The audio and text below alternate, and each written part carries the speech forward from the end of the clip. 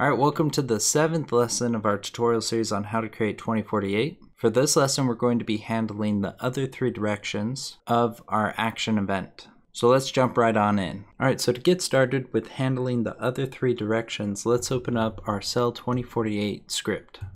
And the first thing that we're going to do inside the script is copy the code from our if statement in the onSlide function. We'll then paste it into our other 3 if statements. And we then need to change the condition of our if statements. So rather than up, it's going to be right does not equal null, down does not equal null, and left does not equal null. We then need to change the recursive functions that we'll be calling inside these if statements. So rather than slide up, this will be slide right, slide down, and slide left. You'll notice that we're now receiving errors for these functions, and that's because we haven't created them yet. So let's start by creating the slide right function. To create this function, I'm just going to copy our slide up function and I'll paste it in below. We then want to rename this function to slide right, and that'll get rid of the error for this function. But then we need to change the body of this function so that it works with shifting all of the fill objects to the right. And like I said in the last video, we're going to be doing everything backwards. And so everywhere that we're calling current cell.down, we want to change it to current cell.left. And to make it a little easier, you can do a control find on down for this function and then replace all the downs with left. The other thing that we need to change inside this function is everywhere that we're calling slide up, we need to change to slide right.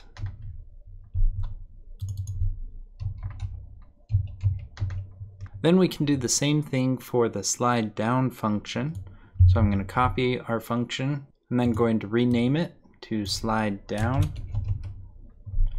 And then we can replace all the current cell.left with current cell.up.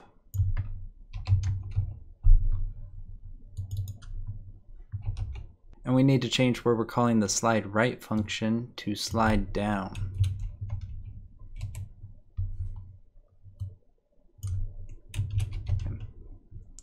We'll then do this one more time for the slide left function.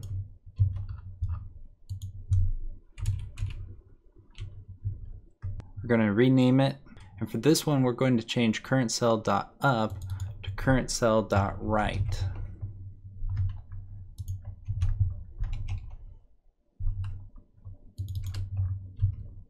And finally, make sure that you change where we're calling slide down in this function to slide left.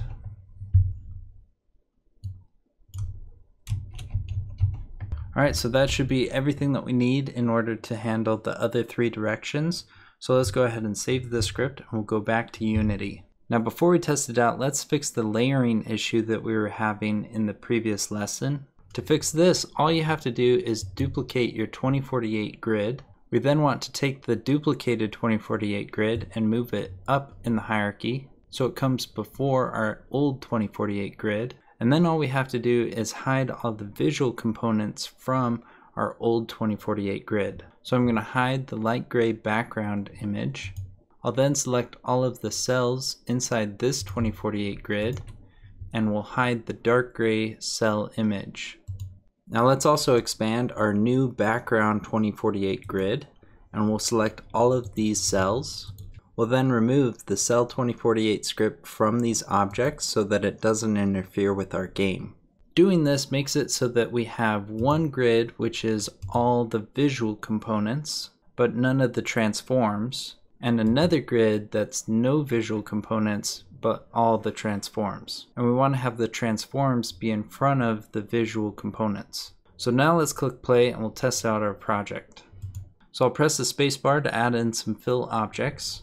I'll then press W to test that out. So it looks like our cell 1 has both of these 2 values as child. Our cell 2 has this 4 value as child. Cell 3 has the 2. Cell 4 has the 2 2s, and cell 8 has the third 2. Let's then restart the project and we'll test out another direction.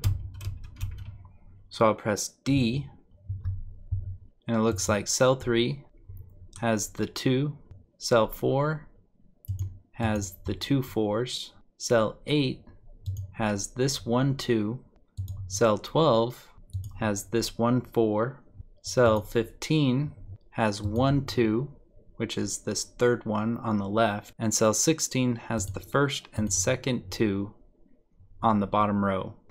So it looks like that direction is working as well. Now at this point, I know it's kind of hard to tell exactly what's going on because none of the fill objects are moving, but we'll be handling that in the next lesson. And if you want to test out the 2 other directions, you can go ahead and do that. But I'm going to assume that they're working because we were mostly just copying and pasting the same function over and over. Hey, awesome job with this tutorial. The last couple videos were pretty tough, so way to stick with it. Now if you enjoyed this video, make sure that you give it a thumbs up and subscribe to our channel if you haven't already. Thanks for watching. We'll see you next time.